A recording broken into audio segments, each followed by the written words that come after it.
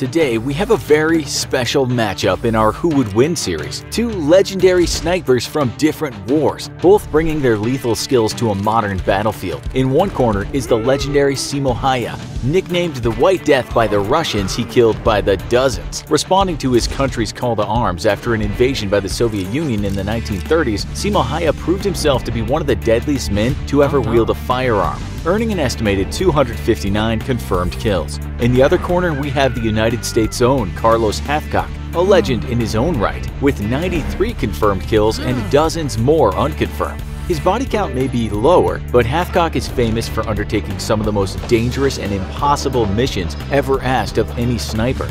Hathcock would too earn his nickname from his enemies, called the White Feather for his signature feather he wore on his bush hat, something he wore on purpose in order to, in his own words, level the playing field for the men attempting to kill him.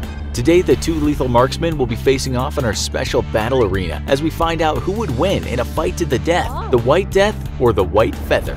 In 1939, there was one thing the Soviet Union feared more than anything else: an invasion by modern and rearmed Germany. After suffering greatly at the hands of Germany in the last World War and then France during the Napoleonic Wars before that, the Soviet Union was determined that it would avoid at all costs another invasion of its territory. Fearing that war with Germany was inevitable, the Soviet Union believed it would be best to establish defensive positions far ahead of important industrial centers such as Leningrad, and thus demanded that Finland cede 19 miles along parts of its border with the Soviet Union so that an increased buffer zone in the case of an invasion could be created.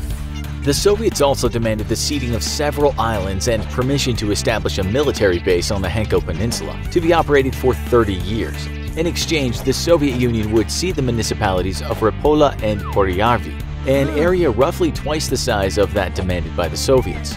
The offer was taken up by the Finnish parliament, and the public voiced its opposition to the demands. Thus, the Soviet secret police staged a false flag operation against one of their own border posts, shelling it with artillery fire and killing 4 guards while injuring 9 other men. This provided the Soviets with reason to declare war, and soon what would become known as the Winter War of 1939 to 1940 began.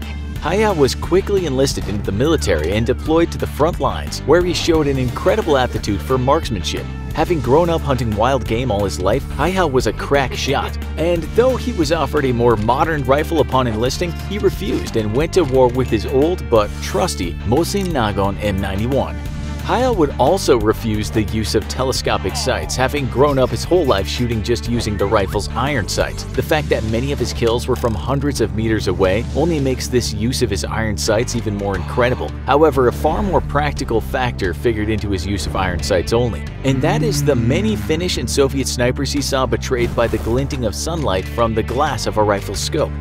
Haya very quickly made a name for himself as a crack shot, and soon his superiors were dispatching him to eliminate high-value targets. Though he often worked alone, he also worked in cooperation with the spotter, and the two men would lie perfectly still in the snow for hours, waiting for an opportune time to strike.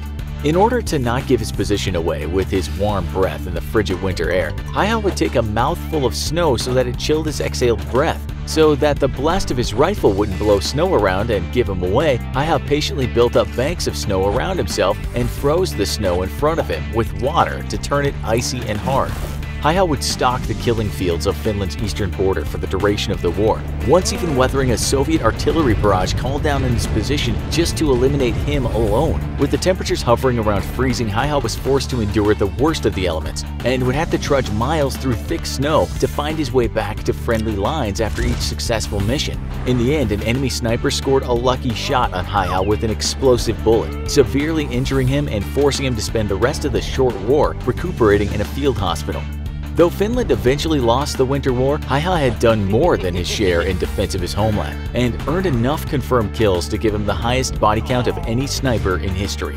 When Finland joined with Germany in its invasion of the Soviet Union in order to retake its lost territory, Haya refused to rejoin the military, claiming that he had no interest in invading another man's land.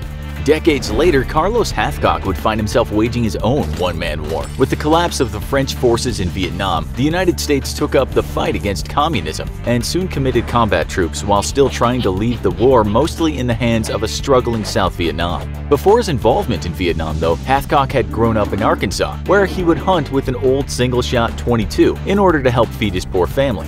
Hathcock had grown up hearing stories about the exploits of American Marines in the Pacific during World War II, and as soon as he was 17 years old, he enlisted in the U.S. Marine Corps. In the years before shipping off to Vietnam, Hathcock made a name for himself by winning several shooting championships, both in the civilian world and between the military branches, even winning the prestigious Wimbledon Cup.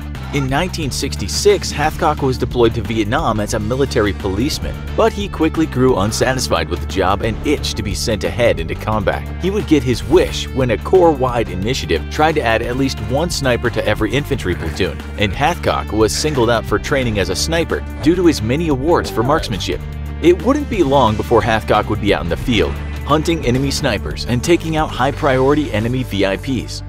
On one of his most legendary missions, and the most difficult any sniper in history may have ever undertaken, Hathcock volunteered for an assignment that was so secret the group of Marine snipers originally approached to undertake it were simply told it would be an extremely dangerous mission with very low probability of survival. By now, Hathcock had become a sniper instructor, and he volunteered for the mission, stating later that because he was the best sniper the US had, it might as well be him that took the job.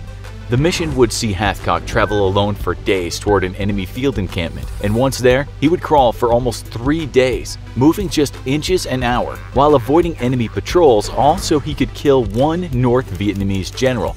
The Viet Cong and the NVA soon named him Long Trang, or White-Feathered Sniper, for the distinctive white feather he always wore in his cap, so that, as he figured, it would level the playing field for any man hunting him in return.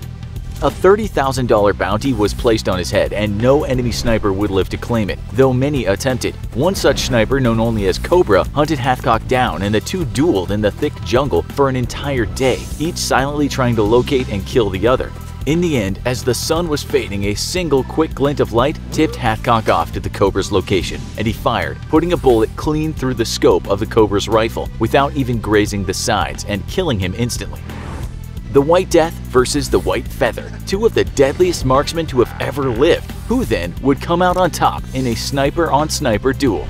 Haiha's kill count has made him the deadliest sniper of all time, but in truth, the nature of the two different wars led directly to Haiha's incredible high kill count. In the Winter War, Finnish troops faced off against massed Soviet formations, with over 1.5 million Soviet forces advancing across a very narrow strip of land on Finland's eastern border. Haiha enjoyed what's best called a target-rich environment. Fighting from defensive fortifications and repelling massive assaults, Haiha had no shortage of enemy soldiers to shoot at. Another major factor contributing to Haiha's high kill count is the fact that the Soviets had not issued any winter uniforms for their troops, making Soviet soldiers stand out like practice targets against the white snow.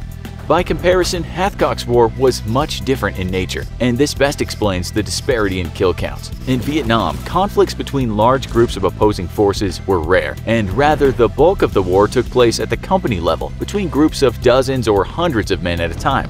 The nature of the terrain, thick jungles versus winter forests and frozen plains, also made Soviet-style large-scale wave attacks impossible. Though he did take part in defensive fire bases, Hathcock very often had to hunt for his prey, and tasked with the elimination of enemy VIPs, Hathcock had to be very selective about who he shot at in order to not give himself away. Therefore, kill count alone is not going to determine who is a superior sniper, though in truth both men have enough legendary exploits that in all likelihood they were evenly matched in terms of skill. Haiha routinely scored kills on soldiers hundreds of yards away using nothing more than iron sights, yet Hathcock famously shot an elite enemy sniper straight through his own scope, the bullet never once even grazing the sides of the scope. How then do their weapons match up? Haiha famously used an old M1891 Russian-built rifle, chambered with a 7.62 round. The rifle featured an effective firing range of over 500 meters for point targets and 800 meters for area targets, though both ranges could be improved with optical sights. It weighed about 9 pounds and had a barrel length of 29 inches. Hathcock, meanwhile, operated a Winchester Model 70, originally designed as a hunting rifle and adapted for use by military snipers. The rifle was chambered with a 30-06 round and featured maximum effective ranges very similar to Haiha's M1891. Weighing between 6 and 8 pounds with a 26-inch barrel, it was a little lighter and more wieldy in thick brush than Haiha's M1891, however. Weapons alone are clearly not going to dictate the winner, as the two rifles are simply too close together in specs to give one a noticeable advantage over the other. However, Hathcock's larger 30-06 round would definitely have been deadlier than Haiha's 7.62, but with such expert marksmen, this would likely not figure very much into the fight. Instead, the battle would clearly be one of battlefields. Hi-Ha was an expert winter warrior and knew how to fight and conceal himself in winter snows. Hathcock, meanwhile, was an expert jungle fighter, routinely outstalking even native snipers who had grown up in those same jungles their whole lives. As with any duel between professional snipers, a victory would ultimately come down to who could put accurate fire on target first. And in this case, the skills of the two men are simply too close to call, so we're leaving it up to the environment. In a jungle battlefield, Hathcock would likely win this fight every time, but in a wintertime battlefield, Hi-Ha's keen survival and camouflage skills would see him the victor. In the end, despite Hi-Ha's kill count being artificially inflated by the nature of the war he fought and the fact that he was shooting at men wearing dark uniforms in the white snow, the two men are still too closely matched in terms of skill to dictate a winner, and we're gonna go ahead and call this a draw. Who do you think would really have won between Hathcock and Hi-Ha? Who would truly be the best sniper of all time? Let us know in the comments, and as always, if you enjoyed this video, don't forget to like, share, and subscribe for more great content.